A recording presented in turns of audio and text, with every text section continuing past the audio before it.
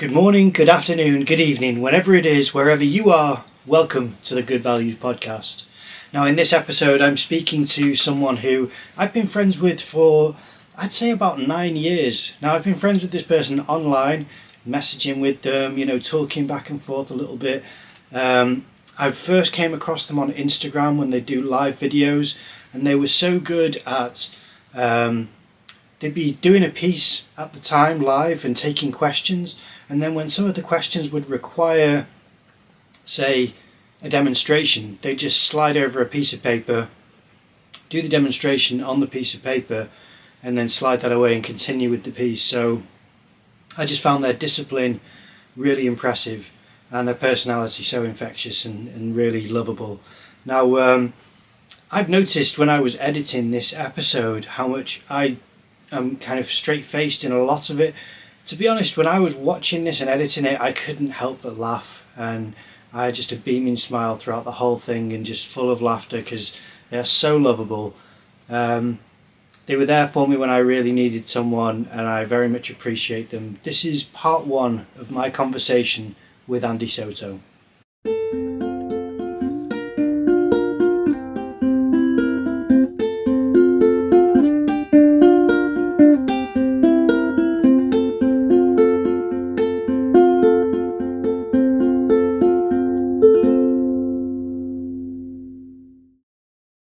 Okay, would you mind introducing yourself for the audience, please?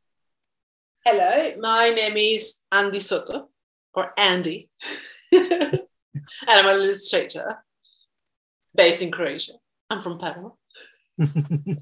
Yes. Excellent. Well, that is the most succinct introduction I've ever had. Usually people ramble on going, I mostly do this, I work with that, but you've kept it very short and sweet, which... Always precise. Short and sweet. I won't hold you to that for the rest of your answers. But yeah, you were previously a guest on my first podcast, Studio Buddies, and it's a pleasure to have you on my new podcast, Good Values. Pleasure is mine. Which thank you for inviting me again. Oh, it's an honor. And this new iteration of the podcast was something I discussed with you at a time where I was just thinking about starting a new podcast. And it was thanks to you that you kind of supported me with the name having a double meaning of good values for tonal values. Yes. Also for being a good person, because of certain turmoils in life sometimes can make you reevaluate your kind of ethics and morals and, your motivations. So I want to thank you for that. And it's really nice to see you again. Likewise. You are recently a mother. Yes. Yeah. I'm a mother now. Mom. Congratulations. Good service. It's been 4 weeks, and it's been one of the... This will sound kind of cliche. It's a life-changing experience. And I've been enjoying every single minute of it because, I had expectations about it. But now it's like, oh wow, this is something else. This is something else. I didn't expect it, so it's good. It's good to have expectations, but then I have a little space for surprises, and I've been enjoying it way too much. I think. Fantastic, That's lovely. Yeah. So, how has motherhood affected your art making or thinking process in making art? The first 3 months were hell. I couldn't do anything because, they warned me about the whole being nauseous and stuff. So it was really difficult for me to focus on my work. They usually say if you eat some certain kind of stuff, you will get nauseous. I was like breathing, what? All the time for 3 months. Wow. It was horrible. That's why I thought I was going to have a girl. And then we found out it was going to be a boy. I was like, then I got all excited and all the nausea disappeared in the 4th month. And then I started feeling this kind of it felt like waves of ideas, but the craziest ideas. And I had the craziest dreams. I was like, baby, what are you doing? This is creepy. I thought I had creepy ideas. I thought I was exploring, dark themes until I got pregnant. I was like, okay, these ideas are kind of extreme. I Yeah. had to work around them. And then in the 5th and 6th month, it got even, it was really, really dense. Mm. And I was like, I cannot even put them on paper because they're so complex. So I have to write them down. Everything I was dreaming, everything I was, coming out like, what is this? I mean, baby, you're supposed to be cute and stuff. I'm becoming a mother, not a kind of this weird, dark theme thing. Yeah. And I was like, thank you, baby, for the great ideas. I'm still trying to figure out, find the time to execute all those ideas. But then the 8th month came, and I was like, baby, we gotta get ready. We have to stop working. And then when I stopped working, I was 2 weeks away from giving birth. Wow. And craziest ideas started coming out. I was like, what am I gonna do with this? So I waited to give birth. I saw him for the first time. I was like, this cute Cabbage Patch Kid thing, all pink and stuff, this huge chick, like, he looks like me. He looks like his father too. He looks like nobody, like, this is so abstract.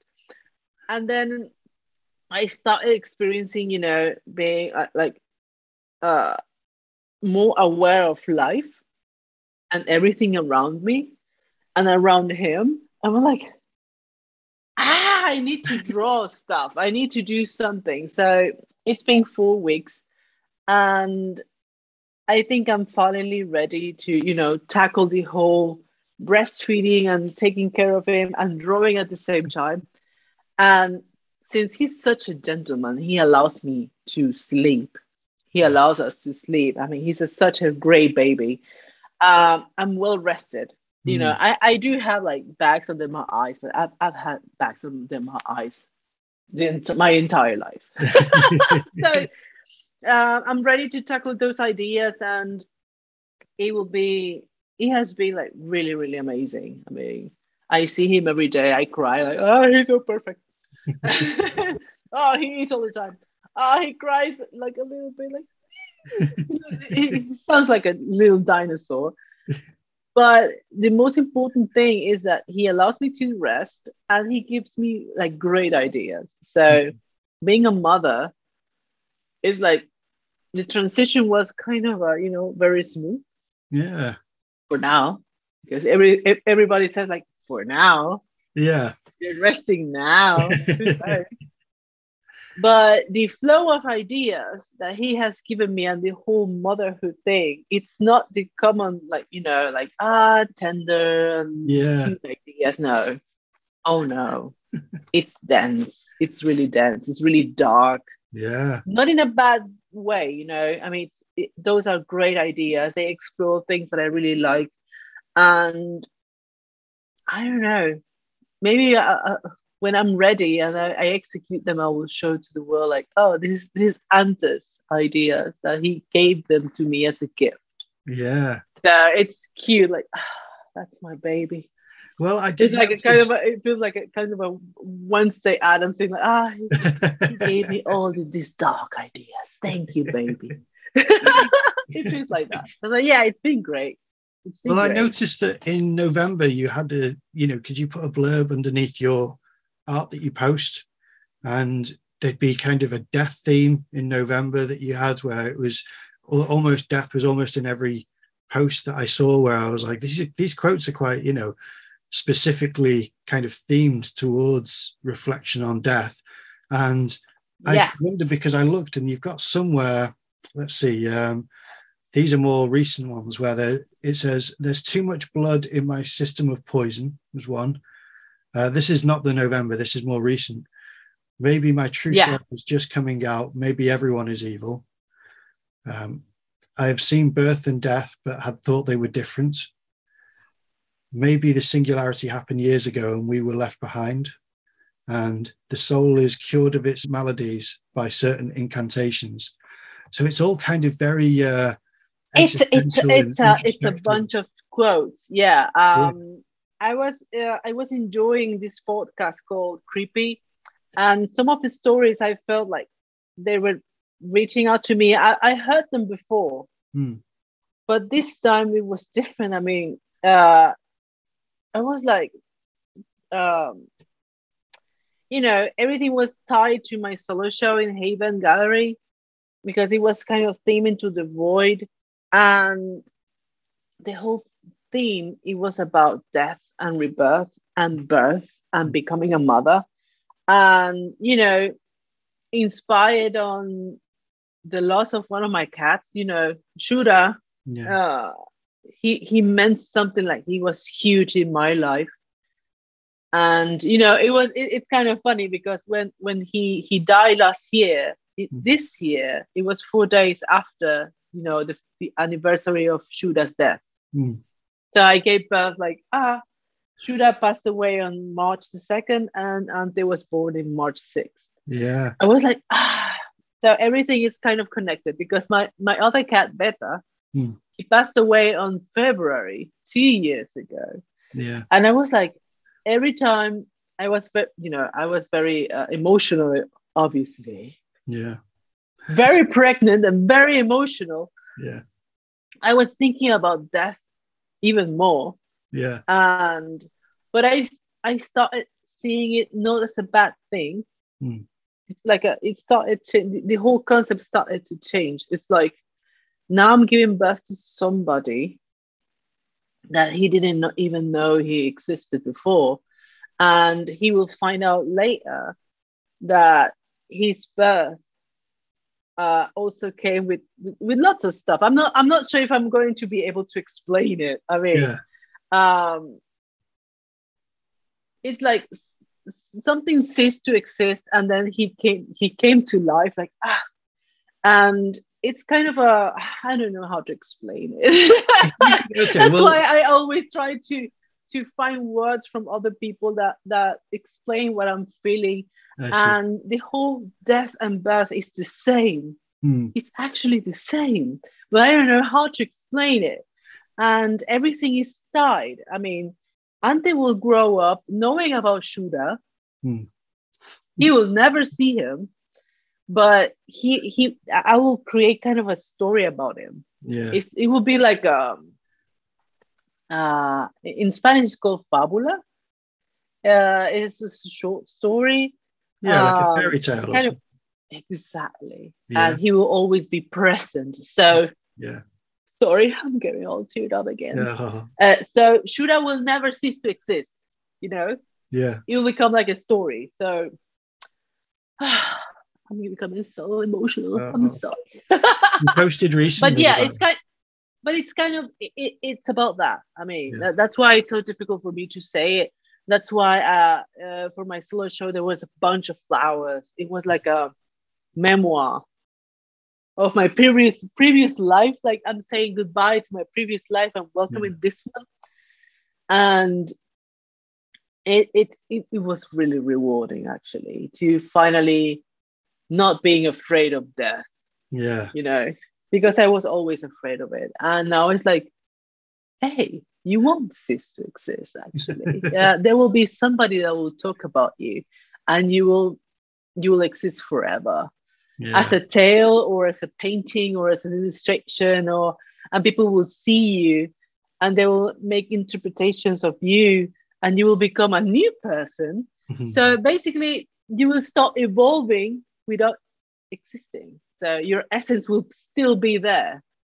So that's why it was so important for me to try to find the correct quotes for those to explain what I had in my mind. And when I was listening to this podcast, all these ideas were coming out. Like, I will pause the podcast, write it down, like, I really like this. Yeah. And then I will continue.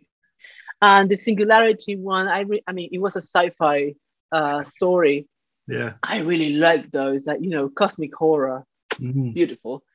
And I really felt it, like, what if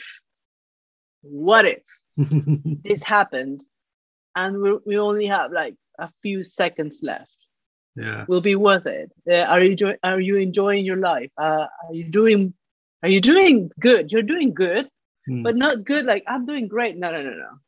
Are you treating people well? Are you treating people with respect?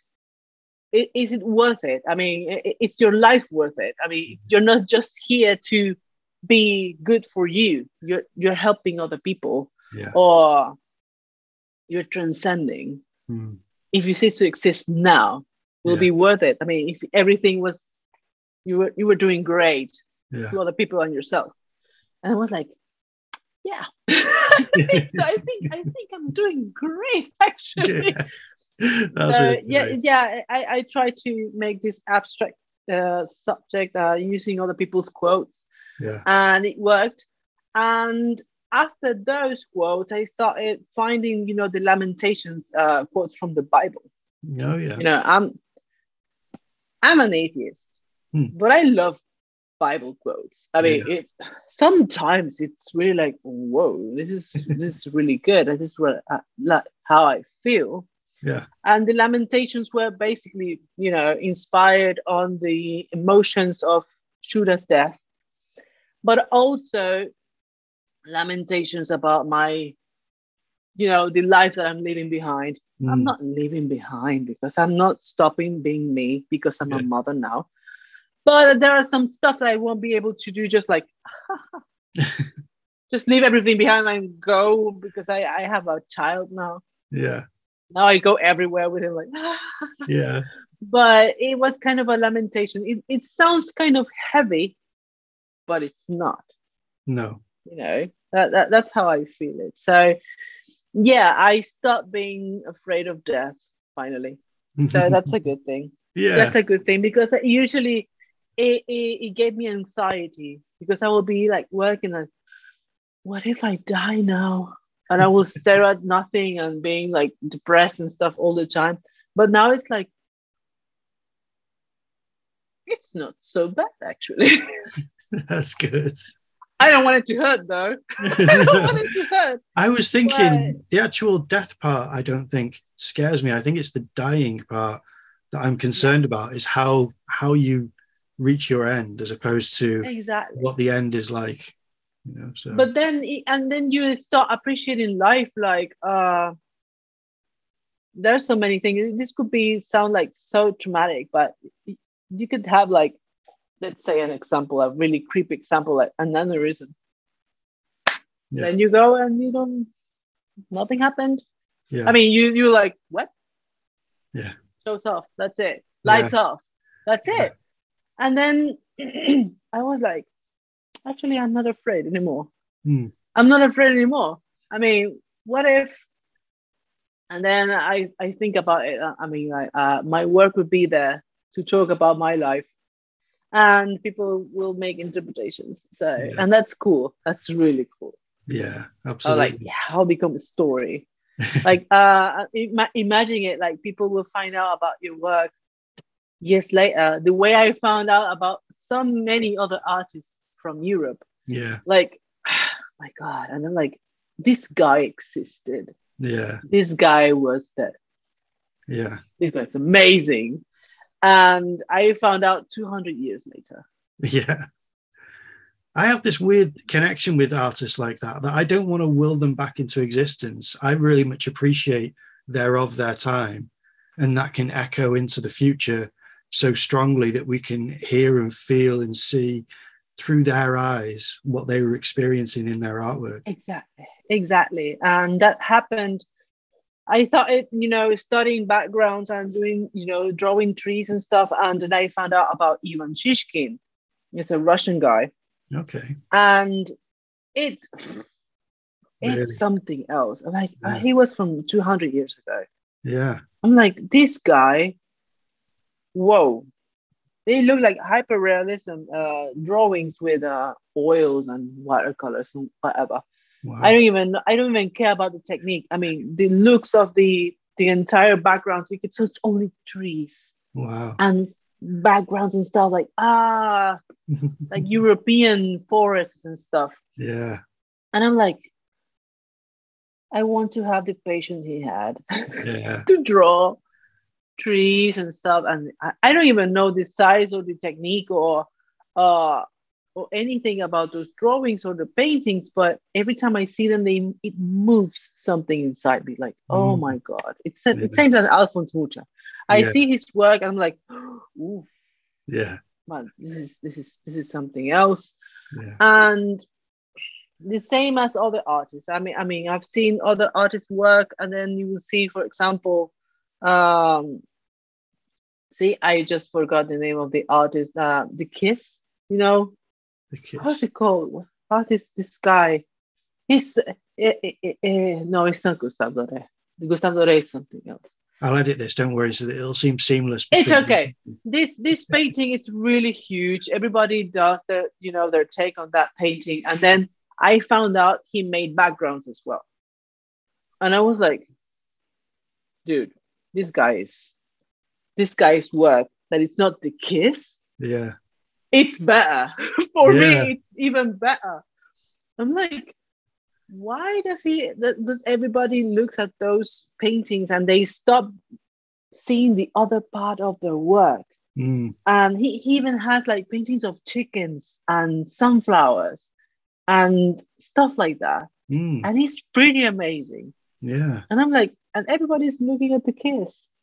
It's like it's two figures and one of holding it like this. Oh, you're talking about? I think I know.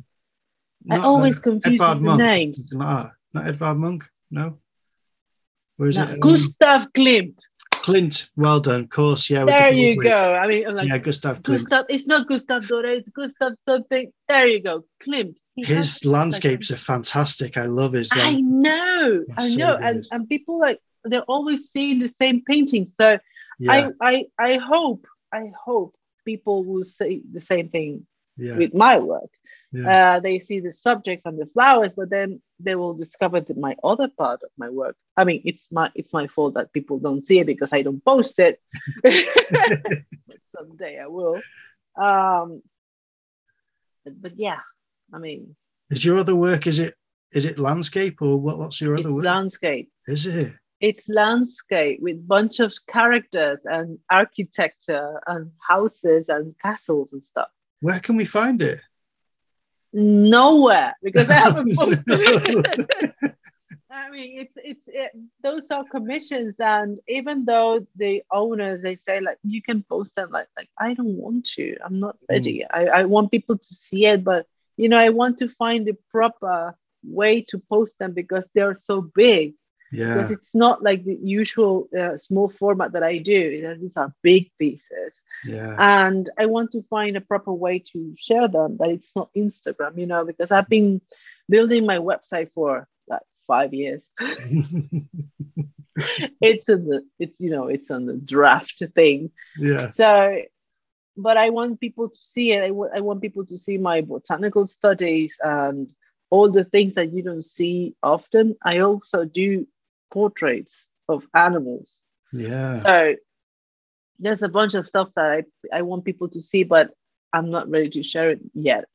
Oh. But I don't want to be stuck on the same, subject with flowers and studies about death and studies about darkness and my relationship with darkness and emotions and stuff. So yeah. Good times. The hidden world. I don't even remember the question anymore. I think it was just how has pregnancy affected your process, and man, it's a thing. What would you tell your kind of your pre-pregnancy self if you could go back and tell yourself something before you became pregnant, before you had a child? What would you go back and say to yourself? Write everything down. Really? What's the process? Write everything down because you will forget. Yeah. You will forget. I'll be like in a room. It happens when you go through doors. Yeah. Like I was going to do something like. Yeah. And every time you go through a door or something like that, you will forget. Yeah. No, I will exist and I will forget everything. So or like I had a great idea. I know I want to have an ice cream now. And then I will go like, ooh. It felt great, actually. It felt great to forget stuff. But then I will remember like, oh no, and I will panic. But I learned to take notes. Yeah. So, and I have notes everywhere in the house now, like little post-its like, this is how you make coffee. Yeah. Don't forget. This is how you have to take your vitamins, and it's everywhere. I mean, I have sticky notes everywhere. It's so funny, but yeah, that would be the only thing. Like, hey, remember. I thought you'd be like, remember. You're going to turn out like Memento, that film with the tattoos all over the arms, just so you can remember what's happened. Exactly. I'm like, oh wow. We're like, why did I write that? Tattoo. And I will forget why. Like, oh no, I have to look on the other sticky notes. Yeah. But yeah, that thing, I think that will be the one of the things, and the other one is this too shall pass, because sometimes I will feel like really, really bad. Like, oh no, this nausea thing. I thought I was gonna like, I won't be able to endure this thing. But then we discover peppermint tea and everything will be better. Nice. But you could only have 1 cup a day. Like, I better feel better after this cup of tea. Yeah. But yeah, I think that will be the two things. Write everything down, and these two shall pass. Excellent. That's great advice. Oh, lovely. I know it applies for everything. Do you practice mindfulness? Because you seem like someone it's so hard. Yeah, I find it so hard. I used to, when I was doing yoga and stuff, meditating and stuff, like I will be so zen. But now it's like, actually, I'm kind of mindful all the time. It feels kind of heavy because I'm aware of everything now. Yeah. Like, I can see everything. I'm like, oh, that will count as being mindful all the time. It tires me, but it allows you to see life in a different way. Like, it's not only like, for example, last night, actually, it was raining, and there's a lamppost outside. And I'll be like staring at the lamppost, like, oh, wow, look, it's raining. Oh, look at the drops. Oh, look at the light. Oh, look at the whole contrast. Oh, wow, this is so great. If I take a picture, then I have to draw it. And what if this scene won't replicate in the future? So I have to stare at it and enjoy it. Multiply that the entire 24 hours. Yeah. It's all the time, like, oh, look at the flowers. But then if I draw the flower takes so long to grow, so I can see it. The thought process of everything now, it's like that. I see my child like, oh, he's growing so fast, and he's fussing. Oh no, and maybe he has gas. Maybe I have to do this, and then I have to feed him. Like, but he will feel better. But what if I go outside and take him the sun? The sun will make him feel good. It's amazing. Yeah. I feel so tired at the end of the day. I go to sleep like, I go through the bed like, but yeah, I'm mindful like all the time now. Yeah. I even when I'm breathing, like, I breathe better now. Yeah. Stuff like that. Yeah, I can feel the entire process now. Like, what am I feeling? Yes, I feel anxious. The only thing I have to do is breathe, and I start breathing. I'm a different person now. Yeah. This is amazing. Before I was like, I'm anxious, but I don't know what to do. Now I'm mindful. Now I know how to breathe. Well, because I do it it's going to sound insignificant, but I do it for really small sensations. So, for example, whilst we've been talking, I've had a tickle on that part of my nose and a tickle on the back of my head, and it makes me want to scratch it. And instead I just go, let part of my brain acknowledge that sensation, whilst I won't focus on it. I'll be obviously thinking about the conversation, but I'll just remember that I don't have to I can scratch it. No. If it itches, I will scratch. I'm really? Sorry. I was like, oh, sorry. I was like, yeah. I'm like, I don't care anymore. I mean, I get ticks too. Like, my eye will start moving like that. I was like, it'll go away by itself. Yeah. Yeah. But it's not insignificant. I mean, you're training your brain. We all do that in a different That's way. what reminded me of it, is when you said this too shall pass. It's it's a thought process of the more importance you put on something, the more you can't stand but have to address it.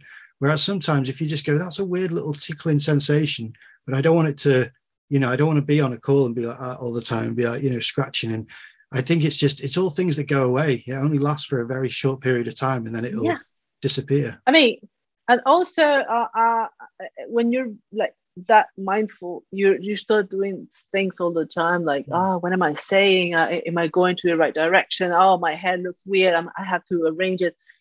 It's kind of an ADHD thing. Yeah. But and then like, you have to change your posture. Oh no, stand up. Oh, stretch your back, unclench your jaw. It's all the time. But it's a good thing. It's a good thing to address stuff that you can fix right away. Yeah. And if you think that you have to work around it and it works for you, you do it. But if I have an itch, you'll see me like, I don't care anymore. Yeah, that's it. I learned to do it when I was modeling. Life's too short not to scratch. Yeah. But if you're ever modeling, I mean, I've done it when I was modeling for an art group, and you'd have to sit very still, and then you'd have a tickle or you'd have a pain. And I learned to kind of go, just now think about the pain and think about the tickle and where it's coming from and what the actual sensation is. Because at first you just feel it and then you go, scratch it, or, in my artworks. But if you just think about what it feels like, it will transform and go, it's really strange, becomes really quite trippy and turns into something else. It's a weird feeling. I mean, I can get like really distracted. That's why I have to address everything like right away. But I don't go like, no, like all desperate. But yeah, if it's about my posture or unclenching my jaw, I just address it right away. But if it's something like, my arm is tingling, I'll be like, I don't care anymore if somebody's looking or anything. And besides, I'm always like moving and stuff, guys. People don't notice. Well, move so much. To take a complete left turn, last time I spoke to you, one of the films that we mentioned, one of the films that you were excited about at the time was Everything Everywhere All at Once. That's something that you mentioned in the podcast that we had a year ago. It feels like years ago, but yeah. And it's now just won 7 Oscars, which I'm glad that it's, been rewarded for. I know it's not the usual stuff like a Titanic thing or an Avatar thing. Finally, they're acknowledging other people's work and Americans say non-white actors in a people non-English are language. Discovering other languages as well. Like you can turn on the subtitles. Nothing will happen. It won't hurt you to read a little bit. Same as the Parasite thing. I think the director mentioned something like that. Like, you can turn on the subtitles and you can watch a whole bunch of movies. Bong Joon-ho, amazing. That's his that movie. But then I watched some other movies that really, really got into me, and one of them is called Finlandia. Oh, I've not heard of that. Finlandia. It's on Netflix, and I watched it, and I became so emotional. Like, people have to watch this because it's in Spanish, and it has a dialect from Oaxaca in Mexico that I had never heard before. It's beautiful. But then with this whole thing, like a foreign movie winning Oscars will open windows and doors for other people's work. And I wish people will watch Finlandia. It's such a beautiful film. Wow. It's so emotional. And it addresses stuff like really, really heavy stuff. But the photography is so beautiful. The whole culture thing and how they portrayed every subject in the movie. It's like, oof. And it reminded me from, I'm Latin American as well. It's like, don't forget, you live in Europe now. But you're Latin American. So don't forget. I'm Latin American. Remember your roots. Remember your roots. Like, you have to celebrate those things. And I'm learning how to watch other kinds of movie as well. So, and this one is a kind of an independent one from a director I've never seen before. But it's such a beautiful film. And Sorry, I saw a little hair floating around. That's okay. It's a beautiful film. Yeah, right. I'm so sorry. It's okay. Mindfulness about the hairs floating around. Okay, that is part 1 done. Now, I love the fact that we covered her new entrance into motherhood and how that has affected her creative side. I love how much energy she always injects into the conversation. She's always the best guest. You ask her one question and you've got, a heck of a lot of information and just pure sincerity in sharing her experience. An amazing artist. I loved putting the artwork throughout. I hope you enjoyed it. Part 2 is going to be next week, so tune in for that. Support Andi on her social media. I'm going to put links in the description of this video. She's an amazing artist. She really deserves your support. She's so generous, and I really want to see her get the support of as wide an audience as possible.